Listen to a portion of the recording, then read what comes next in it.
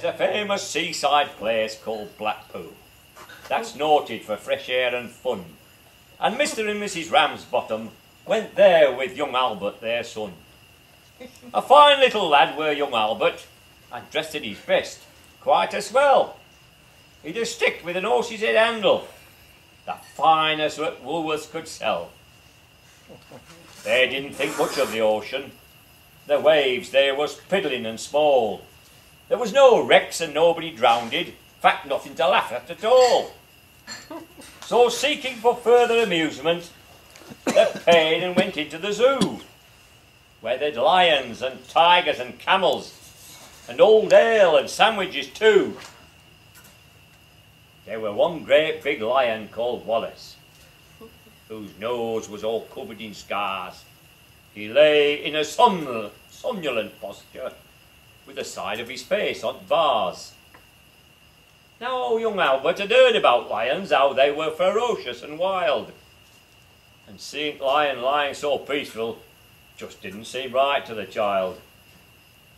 So straightway the brave little fella, not showing a morsel of fear, took his stick with the horse's head handle and stuck it in Wallace's ear. Now you could see that the lion didn't like it, for giving a kind of a roll, he pulled Albert inside the cage with him and swallowed the little lad whole. Now father had seen this occurrence, and not knowing what to do next, he hollered, yon lion's lit et Albert. And mother said, I am vexed. They complained to the animal keeper, who said, my, what a nasty map.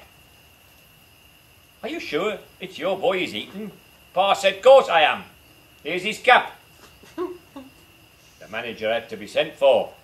He came and he said, what's to do?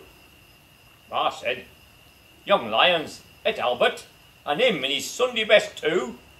Father said, right, young fella.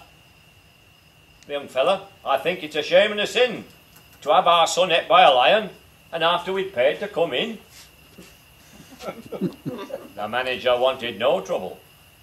He took out his purse right away, saying, how much to settle the matter? And Pa said, well, what do you usually pay?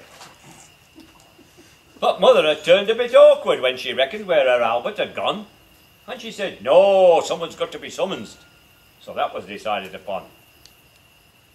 And off they all went to the police station in front of a magistrate chap. They told him what had happened to Albert, and proved it by showing his cap.